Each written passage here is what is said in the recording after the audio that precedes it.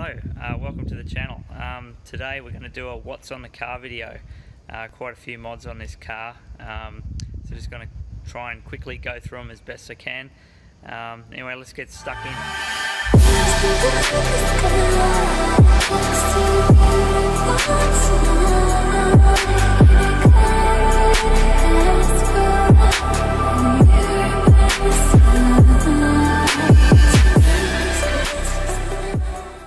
So here she is, the 2015 Fiesta ST. So I've done quite a bit of work to this car.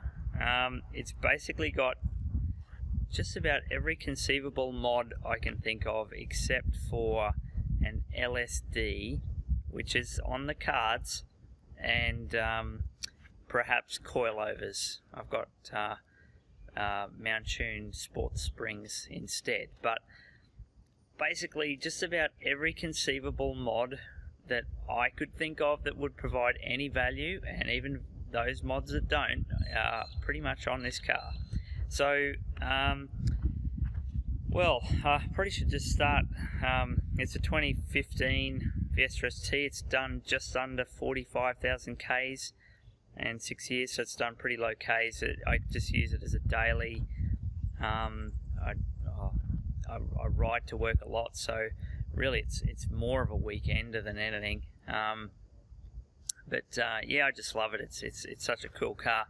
And it's so much fun to drive. So bought it in 2015. It's a July build, 2015. Didn't have any of those coolant recall issues that 2013 and 14s had. So yeah, it's been good. So before I bought the car, this is how bad it is, like I actually bought the MP215 kit before I had the car. It arrived from Mountune, UK, and while I was waiting 4 months for this car from Germany, there were no blue Spirit ST, Spirit Blue STs in Australia left. So at the time, so I wanted a blue one, and put in the order. Also put in the order for the MP215 because at the time that was probably the warranty-friendly mod, and it was sort of warranty covered, but not if you install it yourself, as I found out later, and I did install it myself. But you know, it kind of woke up the car a bit. Over stock, it was fine for a bit. It was a lease car as well. I leased it for 3 years. I now own it, but and intend on keeping it forever. Really, I don't have another car on the list that I really desire more than this one. So that would be, you know, a happy, fun car to drive with plenty of power. So anyway, after the MP215, you shouldn't really modify a lease car, by the way, but I did. But I was worried about warranty or keeping it not going too crazy. And at the time, Mountune hadn't really brought out their Stage 2 kit. There are other tuners around that were kind of doing Stage 1, Stage 2 stuff, but I wanted to stick with Mountune, and just go around the car. So yeah, that's why that, and then I slowly built up mods, and I've got a massive list here. I'm going to try to go through them. It did actually at one stage, I did get the MR230 kit installed as well, which was a lot of fun. That was it might only be 15 or so brake horsepower more power, but I think the combination of the other required components of that tune, the intercooler, the downpipe, the exhaust, all those things I slowly built up over time. And when you put, you got to do the cam timing. I did all that under the lease as well. Towards the end of the lease, I got Jamie at OEM to do that. Very knowledgeable guy. Big shout out to Jamie for all his help with that. And eventually I got a bit bored of it, to be honest, and you just want more, and I didn't want to go big turbo at the time or anything like that, or hybrid turbo, so I just ended up unwinding the cam timing. I took it back to Jamie for the next major service on it after 4 years, and he unwound the cam timing, put the PumaSpeed 2R on it, and that was just I mean, if I had my time over and the 2R tune was out at the time, I probably would have just gone straight to that, to be honest with you. It really was quite a good tune out of the box with all those other supporting mods, and it had a Crackle map as well. But anyway, a bit of a spoiler alert for future videos. It's an X47R these days in this car. 2021 has been quite a big year for this car. It's had a fair few nice to have and performance modifications done to it. Anyway, I've got the list. I'm going to try to go through them as best I can. So I'll go through the performance mods first. It's got a Mountune exhaust at the back.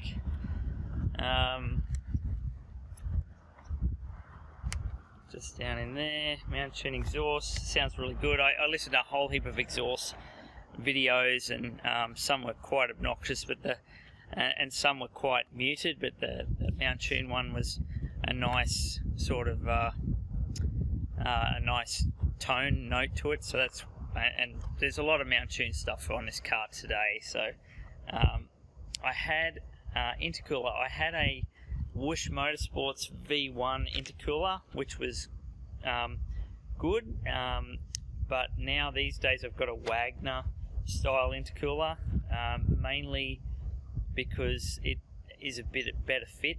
The Whoosh Motorsports intercooler is one of those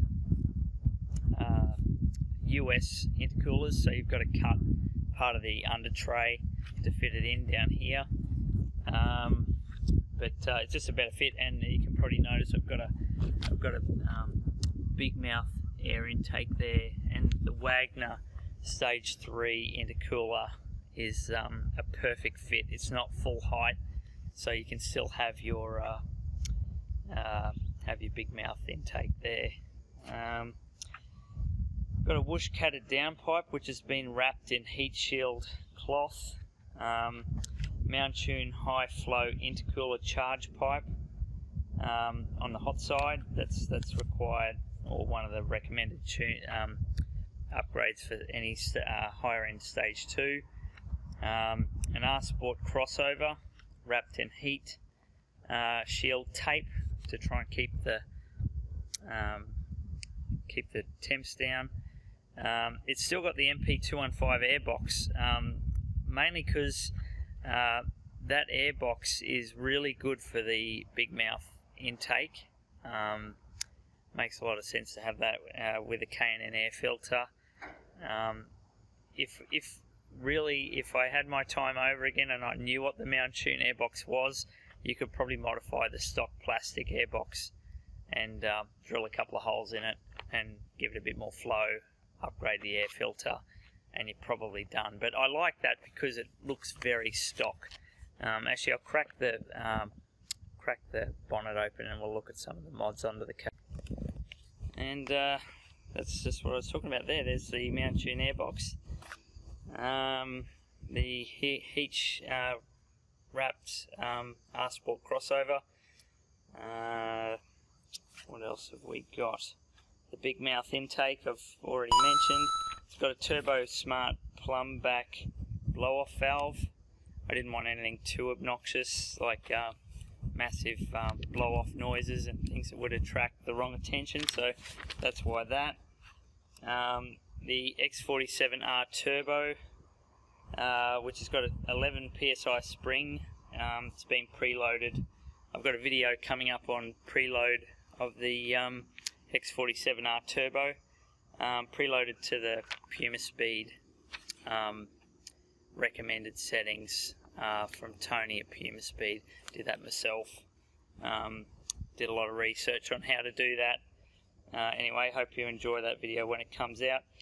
The turbo is also wrapped by KoolWraps turbo blanket. That's also in that video coming up. Big shout out to Brad on the forums. He's done the same on his X47R, and a lot of reading up on heat soak on these cars. You've got to keep the temps down if you can when you start going to a hybrid turbo setup. Anyway, handling mods.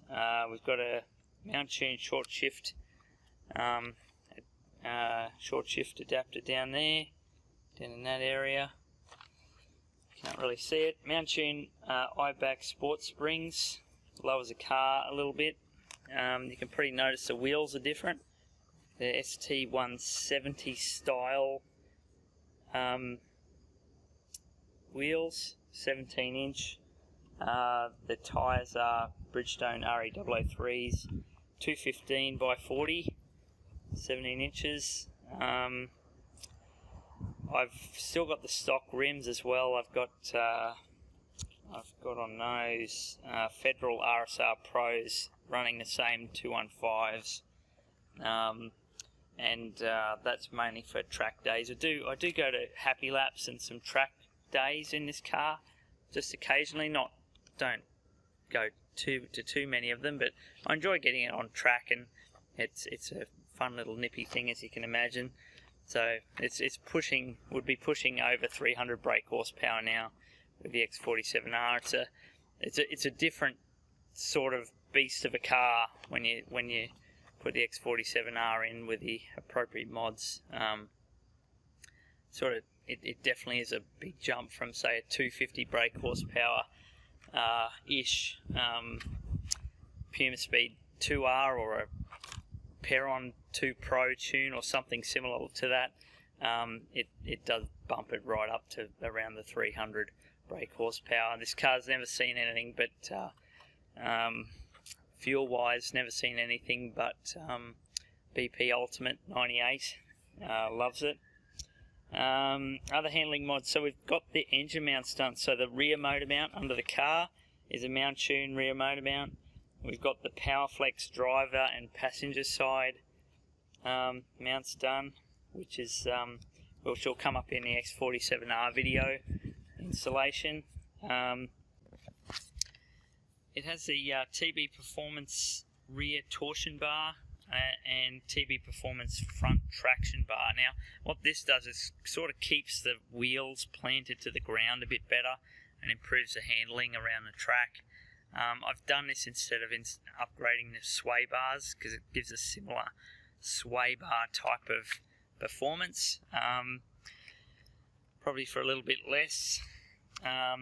We've got Booma racing shift bushings in the shifting tray down there, and also in the shifter inside the car. This one was done this year, and there's a video coming up on this as well. Other handling mods. We've got Wilwood 6 piston big brake kit on the front with braided lines. That's page 1. Got heaps of mods on this thing. On the rears, it's still got the stock calipers on the rears. The front brakes really are the major 80%, I would say, of the stopping power comes from the fronts. The backs are probably there for the handbrake and a little bit of support, but I've painted the rear calipers yellow. Also swapped the rear brake pads. Put StopTech braided lines on them as well, and I've also flushed the whole brake system with there's a video on this as well coming up on the Wilwood video and the brake video. I flushed the brake system with we got Penrite Racing 10/10 600 brake fluid, flushed through the whole system with 4Scan, so I've got a video on that. And other cooling and just good housekeeping mods. I've got a NGK Iridium one-step cooler plugs. They've been gapped to 0.026 inch or 0.66 millimeters, which is about the stage 3 spec gapping that they all recommend. Got a Mishimoto, here we go, Mishimoto oil catch can, just catches all the oil blow off, I suppose. There is a fair bit of crap that thing catches, by the way. It's definitely worth doing. I had that on the car pretty early on. Definitely worth doing. You don't want that stuff going back in the engine. What else? Oh, a Mishimoto radiator upgrade. Higher capacities, almost double the capacity. You can see it's aluminium in there. And the fan shroud housing. It's got Mishimoto radiator hoses. That was all flushed with Newlon high performance coolant.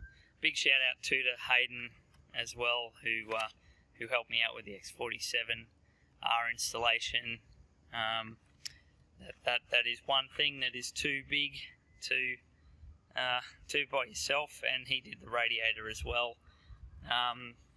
So when we did the radiator, we also put in the Mishimoto racing thermostat, which was installed. So, and I've written down all this list, and I knew I would forget one mod, and I was just looking at it there, the bung plug from OEM denied, right there, for the Simposer delete. Definitely worth doing that one too, because if you've got an exhaust,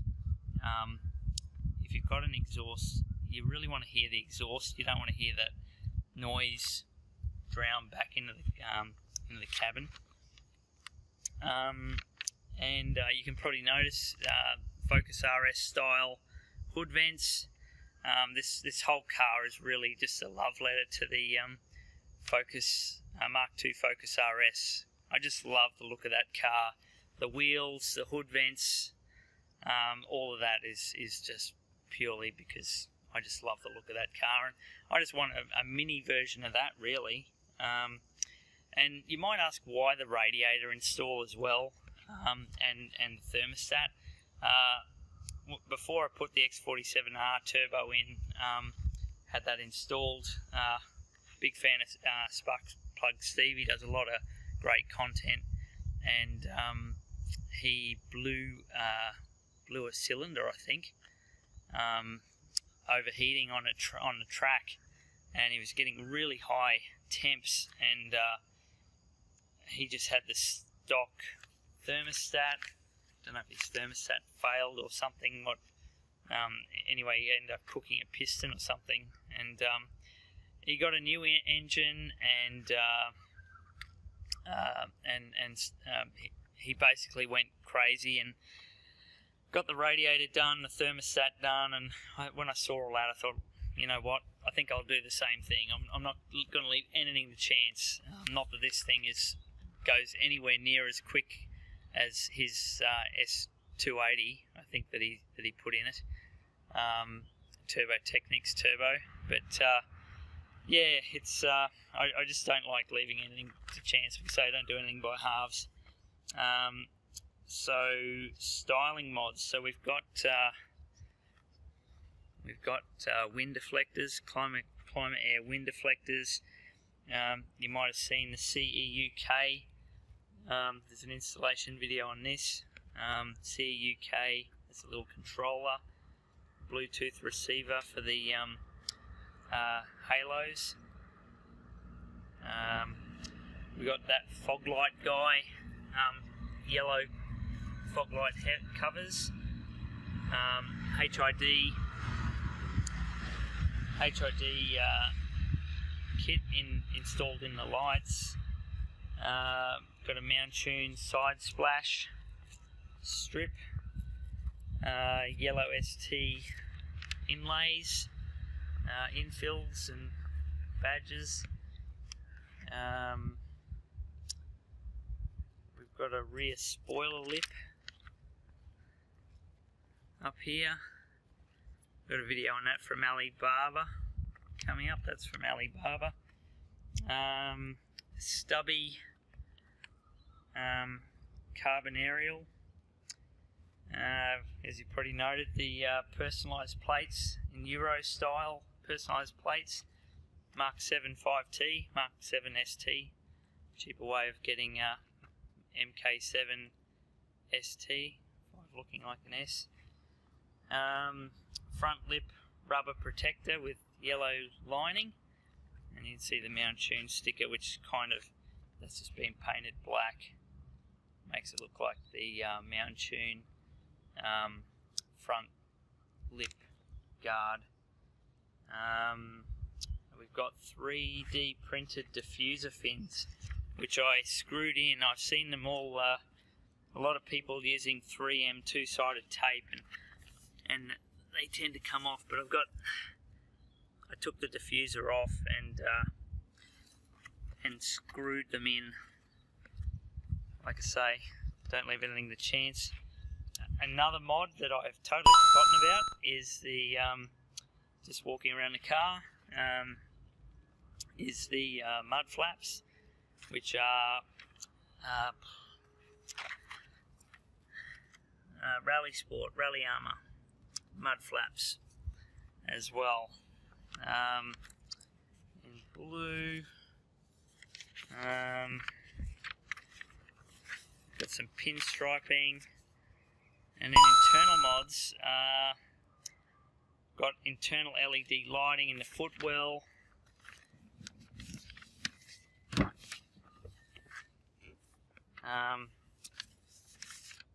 Got animated sticker, animated footwell,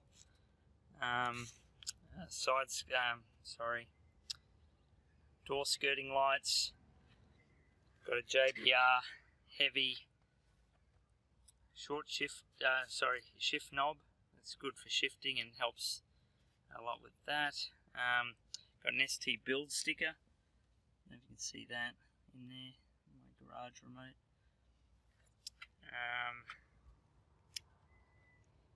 We've got vent pod inlays and a Turbosmart boost gauge mounted in the air vent pod. CD slot mount phone holder there. You can just slip your phone vertically or horizontally there. That's really good. One of the best phone holding setups I've seen, actually. These things are fantastic. Weathertech front driver and passenger door protectors, floor protectors I should say, to replace the mats. They're screwed in so they don't move. You can spill water, all sorts of stuff, and the carpet underneath is totally protected. It's fantastic. And you won't be able to see it, but down in the accelerator pedal, there's 3D printed 1.5 inch pedal spacer. Just brings the accelerator pedal forward and up to make it about the same height as the brake pedal, and it just helps with rev matching and downshifting rev matching, which I do get into around the track and things like that. We've got some cheap car seat covers to protect the seats, and that's pretty much it.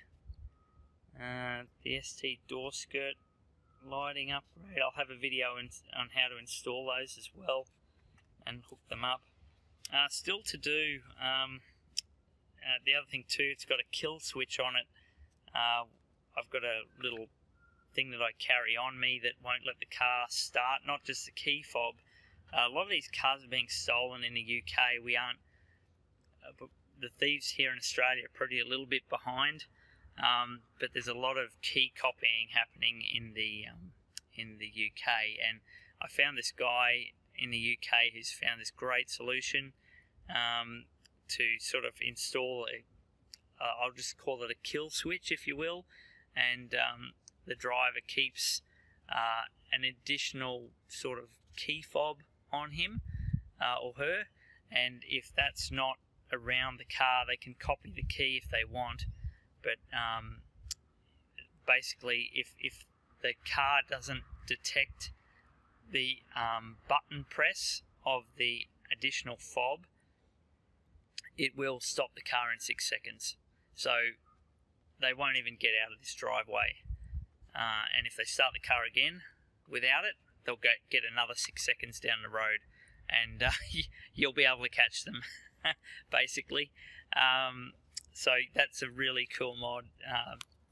Obviously don't want to give away too much information about how that works, but I thought that was as good as putting in an additional alarm system. So to do, I do have an uprated ST200 clutch, dual mass flywheel and slave cylinder ready to go. That's not being installed yet because I want to put an M factory LSD in, so I'm going to go see Jamie at OEM Denied, get that installed at some point, but I've sort of held off on that because of other projects, and as I say, it's only done just under 45,000 K, so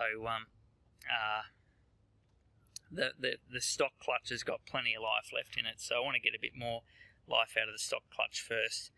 I've got some camber bolts to install. Haven't installed them yet. Next time I take the wheels off, I'll get them installed and pretty wheel alignment. Just really for track handling, you can adjust the bolt to add some negative camber, which will help handling around a track, and then you can turn the bolt back to where it was, and you know, then it's only maybe a slight negative camber just for daily driving. I've got rear beam bushings and front sway bar bushings to install, but I haven't done that yet. I've got a front and rear dash cam from Nextbase to install. Some great reviews on those in the UK. I bought a cam bucket from Ron at Whoosh, along with when I bought the Willwood big brake kit off Whoosh as well. So the cam bucket hasn't been installed, but that probably needs to be installed in probably a couple of 10,000, 20,000 K's time, and that's pretty much it. That's the car. It's quite a bit of work gone into it. It's just a hoot to drive. Just love it. I don't think I'll ever get rid of it, to be honest. I was going to give it to my son when he gets old enough to drive, but he won't be able to drive it because it's too much power for the open road for a P-plater to drive anyway. So I think this is just going to be my little beast for a while, and as I say, like an i30N or an i20N, the i30N looks is a car that I'd probably look at if anything ever happened to this, but to be honest, this thing's probably got a bit more power than i30N in a straight line. I can pull away from Megane RS275s with stage 1 down the straight at Willowbank, so it's a little pocket rocket. It's fantastic, and yeah, I just love it. Anyway, guys, I hope you enjoyed that video. Keep watching for some installation videos on some of this stuff. I've taken videos as I've done it. I just got to compile it and put it together, and also there'll probably be some other content around other topics as well. But thanks, guys. Hope you enjoyed.